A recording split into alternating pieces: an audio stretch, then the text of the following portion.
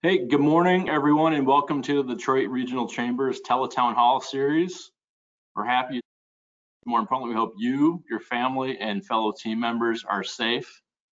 Since the onset of this pandemic, we've continued the conversation about how big and state many of the new challenges of the pandemic. So today being our Constitution's 233rd birthday, I was tempted to go down the political road and talk what some say questionable constitutionality of the issue. Or today, instead of talking about any constitutional interpretation, we're going to talk about how many businesses are working to handle the executive memorandum from the White House last month that gives the option to extend the due date of payroll taxes, which funds Social Security, until next year. So with us today, we have Michelle Kolkmeyer from the Bodman Workplace Law Team to talk about whether implementing this deferral makes sense for your business. Bodman's been providing legal expertise to our region's top businesses for nearly a century, back when your ancestors, I know mine for sure, worked to recover from our last pandemic. So Michelle, thanks for joining us. And we also have on the line Megan Spanitz, the Chamber's Vice President of Resource Development and Marketing, which really only describes a fraction of the work she does for the Chamber. So Megan will be fielding questions after I'll turn it to Michelle. And Michelle, it's great to meet you through a screen. I believe it's Thursday in name only. But how are you, and how is everyone at Bodman? Yeah, thanks, Matt, and thanks for having me. This is an exciting opportunity for us at Bodman, and I think an interesting topic here today. So I'm good. Thank you very much. And to jump right in, I think that this is a super interesting issue, and I think while well-intended, we have a lot of unanswered questions even to this point. So I think it probably makes sense for me to give a pretty high-level overview of what this is all about, and then we can jump into specific questions, because I think that that's where really the meat of these issues are coming in. So generally, President Trump issued a presidential memorandum giving a payroll tax holiday, is what we're calling it. It's a holiday because it's not promised to be forgiven. It defers the 6.2% of the employee's portion of the Social Security tax. The only eligible employees are making $104,000 a year and less than $4,000 per biweekly pay period. One of the things, one of the nuances with respect to that is that an employee who may be hourly, or an employee whose wages vary from paycheck to paycheck, may be eligible for this deferral on some paychecks, but not others. So that's one of the nuances that was clarified by the later guidance issued by the IRS notice. There was long anticipated guidance from the IRS. How are we going to handle this presidential memorandum? How are we going to implement it? And so finally they came out about, I think, 3 days before we were set to implement this, and gave us a whole lot of nothing. So we do know some things, and some things are left a mystery. One of those things is, initially it was whether it was optional. It is now been clarified that this is an optional program for employers to implement. On the other hand, federally, the federal government is fully implementing this program, and employees do not have the option to opt out of it. So that's an interesting piece of this puzzle. The other interesting piece, which I suspect most of the questions will relate to, what happens after the payroll period, the deferral period is over? What happens come January 1? And that's where, again, a lot of the questions are still left unanswered. But what we do know is that at the moment, it's not forgiven. So potentially, employees are going to have to pay this back. How do you do that? Again, we don't have a lot of insight on that. It's been suggested that perhaps employers double withhold for the period between January 1 and April 30th. And that sort of gets into, Matt, one of the reasons that I would say potentially employers should opt out of this or may opt out of this, and why a lot of FedEx, CVS, Wells Fargo, the Postal Service are all opting out of this, not only related to the administrative burden that it just is going to simply take to implement this, but because I think it's going to end up being a significant burden on your employees come January 1. If President Trump's campaign promise not to forgive this, it doesn't end up coming through, it leaves employees and employers holding the bag with what to do and how to end up collecting on that. And how to collect on that if an employee leaves, right? So if an employee leaves halfway through the deferral period, how do you then collect on that, those deferred taxes when they're due? There isn't guidance on that. They said that potentially they would implement other mechanisms, but I mean, are we going to go through collections lawsuits to collect on these taxes? I don't know the answer to that. So these are just some of the things that we're thinking about, some of the things that are challenges that are coming up with our clients, and rightfully so. That said, I think that there's potentially a situation where this gets forgiven at the end of the period, right? So then are your employees at a disadvantage? If it is, they could have had, let's say, $3,000 or so back in their pocket. Again, not something we know, but I think it's important right now for employee messaging. If your employees are talking about this, if your employees if it's on their minds, and as an employer you choose not to opt into this program, I think it might make sense to communicate and be transparent with your employees and say, look, this is a potentially great program, but we feel it is not in your best interest. And you know, Bodman has drafted some communications for clients to that effect, where we're just outlining, hey, this is as much for you as it is for us, right? And it doesn't make sense for you to then double withhold for a 4-month period following this deferral. So just some things to think about, and that's sort of, I guess, my high-level overview of the program and general impression. It's going to be different for every employer. It's going to be different if you want to implement it or not.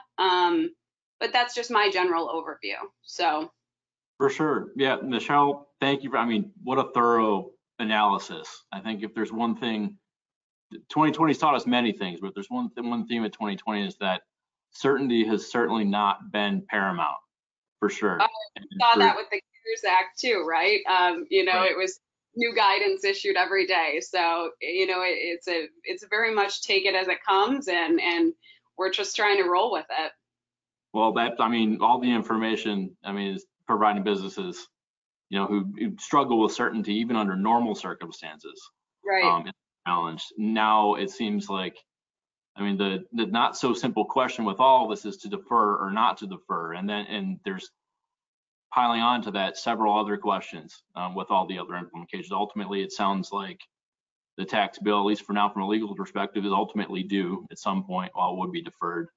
So, what is there a consensus you're hearing? I know there's some national companies have weighed in, some states have opted out of doing this too. This sounds to me as the consensus that businesses are deferring or not deferring right now. It sounds like they are not deferring.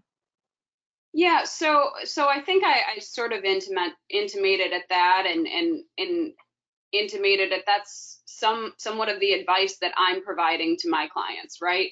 I think it's going to be a huge administrative burden to try to go ahead and implement this, and then later on figure out what it looks like to collect on it, what it looks like to collect on it from people that are no longer with the company. And just quite frankly, the people that really need this, the people that are that it would be truly helpful for them to get 6.2% back in their paycheck, are not going to be the same people that are able to double withhold it in the after the deferral period's over. You know, one of the things that I have cautioned clients about is employees may feel like this is unfair. I want to defer my taxes. That's what I want. There's no guidance requiring employers to do this. And if there's no guidance requiring them to take a piecemeal approach either. So if an employer says, I'm going to defer, go ahead and do it for all of your employees. If you're not going to, you can go ahead and do it for none of your employees. But I would say that there is a potential for some kind of, and I don't know what this looks like, but there is some potential for, at the end of this, let's say President Trump is reelected and says, you know, this, I'm going to make good on my campaign promise, and I'm going to have Congress go through this action to completely forgive it. People are going to be mad. I don't know how that ends up looking, but I will say this: there's strength in numbers. I just mentioned some of the big players that are not going to be doing this, and quite frankly, I don't know that I've run into anyone that is doing it. So that will be worked out, and I can't see a situation where an employer is going to face any significant liability for not implementing this. So that's sort of my overarching advice. And again, it's a business decision. It's your business's decision. And to the extent that you would like to implement it, I think that's great. And there are tools to make that happen. It will be burdensome, and that will work itself out, I guess.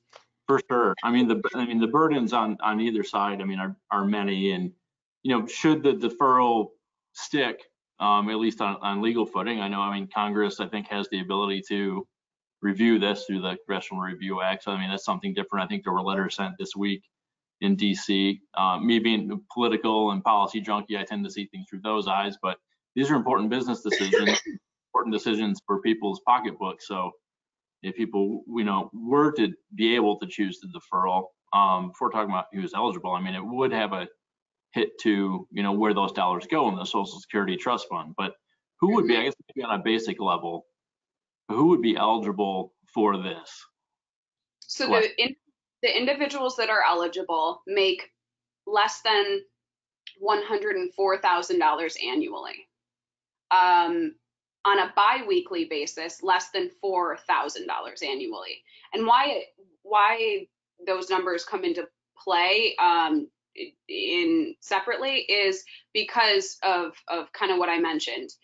You may have an employee who is hourly and works a ton of overtime one week, and then is therefore not eligible in a pay period. And so it will be, and again, adding to sort of that administrative burden and that tracking, an employee who was eligible last pay period may not be eligible because they've gone over that $4,000 threshold. So those are the individuals that are eligible. And as far as guidance beyond that, that's what we have. That's what we know. The never-ending questions. And can't thank you enough for providing, I mean, such a thorough analysis. I think we have some questions coming in from folks on the line. Sure. So with that, I'll turn it to Megan for those questions to continue this conversation. Thanks, Matt. Hi, Michelle. You mentioned that employers that are interested in implementing that there would be tools available to them. Can you tell us what those tools are or where people can find them? So I'm not sure that I meant that there were in process tools available. What I meant was later on when the deferral period is over and it becomes collection time, the IRS has intimated that there will be mechanisms available to employers to collect on those obligations. They've not stated what those are or provided much clarity around how they expect employers to collect on those obligations, but the guidance says that there will be mechanisms. That's really what I was referencing with that. Understood. And so is it your opinion at this point that it will be the employer that is liable for reimbursing the deferral and that it's not going to be the employees necessarily, especially if they depart? Like, talk a little bit more about that and who's liable to pay it back. Sure, and that's one of the things. So the Presidential Memorandum came out, and everyone was left with questions of who's responsible for this at the end of the day. The notice clarified that it is the employer. The notice refers to the taxpayer as the employer. So meaning that the employer is the one who has the choice to opt in or out of this. And at the end of the day, the employer is the taxpayer responsible for these taxes. The way it works in a very technical sense is that once an employer withholds, they immediately have a duty to then pay. This defers their obligation to withhold and thereby defers their obligation to then pay it in. So that's kind of how it works in a technical sense. The employer will have an obligation to then pay that back at the come January 1. The time period in which they pay it back is the first of the year through April 30th. So does that answer your question? I think so. So if an employee departs prior to the January 1st timing, what would your suggestion be? Could an employer say, like, withhold the withholdings from their final paycheck? Would that be a solution so that they don't get stuck footing the bill? Yeah, so that's a good question. What I would say, if we're going as an employer, we're going to implement this. What I would do is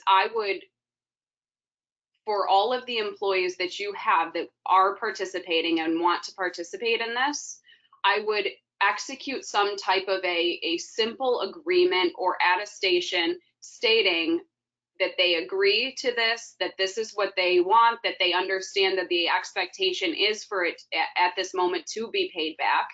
And upon departure, we will withhold from your final paycheck. I think that that's something that can be easily done with your counsel. And I think that it also provides that certainty for employers of what's going to happen. That said, you may end up in a collection situation. You may end up being, if, for example, the employer leaves and there's only, there's only so much to withhold out of that final paycheck, right? So you can still be left with an outstanding amount. And whether or not as a business decision, you decide to hire an attorney or a collections firm to sort of go after that that employee, it remains to be seen at this point. Again, going back to the mechanisms that they are purportedly going to implement for this, I'm hoping to see something short of a collections action for employers. That seems significantly burdensome for an employer to be responsible. I mean, if you think about someone that has an employer that has 700 employees or 1,000 employees or what have you, to institute collections actions for a bunch of your employees would be borderline unfeasible. So I think implementing early on an agreement where, and I haven't admittedly drafted anything like this yet. I think with a little bit of consideration, we could put together something that would protect the employer as much as possible, and at least retain as much from their final paycheck as legally available, to kind of combat this situation if an employee leaves. Now, to be clear, an employer is all in or all out. The employee does not get to make a decision. If for example, the chamber chose to do this, all employees that qualified would automatically be deferring, or can the individual make a decision based on the employer's decision? Like, could an individual say, no, I don't want to participate in this? So the guidance is silent on that point, but I would say that the employer is responsible for that decision. If, as you said in your example, the chamber wanted to issue this and I wanted to opt out, it is up to the chamber to make that decision. For example, the federal government is implementing this, and they have determined that employees are unable to opt out. So that's an example. Again, it goes back to my earlier statement that the employer is the taxpayer here. So what the employer decides to do with his or its obligations is primary. And so therefore, if the employer chooses to opt out, an employee is unable to opt in, correct? Correct. Okay, So, Matt, that pretty much covers our attendee questions so far. Sure, thanks, Over Megan. to you. I guess maybe one other question too, just about to jump in. So it sounds a bit like thinking of a worst case scenario. Obviously, we're still dealing with COVID-19, and hopefully things improve, goes without saying. But if the economy takes a turn for the worse, and we're looking at the end of the year, and let's say that an employer had chosen to defer, and that employee is then, for whatever reason, forced to be laid off, those taxes would still be due, and you're looking at a situation with potential. Would you be looking at a potential situation with an employee could be then laid off and owing taxes while unemployed going into 2021? Sure. Again, I think it's the employer's obligation at the end of the day, right? And how they decide to collect on those taxes is going to be up to the employer. But yes, I mean, to your point, the employer isn't going to just hold the bag for everybody's taxes, right? So if there's a layoff situation, and yes, you're absolutely right. Interesting. Well, getting through the end of our time, I know everyone's time is important, especially in busy days like these, especially yours, Michelle, and Megan too. But why don't I turn it back to you for some closing comments, Michelle, before we wrap up. Well, yeah, I just want to say thank you again for you guys having me. I know this is a sort of outstanding issue, and you know, to the extent that anyone has additional questions, I'm sure that my contact information is somewhere around here. And I think also, if people want to implement this program, by all means. I don't want to come down on the program. I'm just reiterating the administrative burdens of it. I think it is important to message it to your employees and be transparent with your employees, regardless of what you do. And again, we're happy to help with if you decide to implement it. I think that we can absolutely draft some kind of an agreement or an attestation that outlines the employee's obligations to the employer over this. And if you decide not to implement it and you believe that this is on your employees' minds and that a communication to be transparent with your employees is necessary, we've drafted those for multiple clients as well. So happy to help anyone that has additional questions or needs anything further on this kind of outstanding topic. Sure. Well, thanks for that offer. I know I, for one, will probably most certainly take you up on it. I hope it sounds like from our audience, we got some really great, smart questions today. I know I learned a lot. I hope everyone else did. So can't thank you enough, Michelle. I mean, not only for joining us today, middle of what's I'm sure a busy day, but also, I mean, everything you're doing to help businesses navigate this really unprecedented and challenging year with an unending list of questions. So hopefully everyone got some answers today, and if not, we'll continue the conversation. Thank you to our listeners. Megan, thank you. And everyone, please stay safe. Have a great day. Thanks, everyone.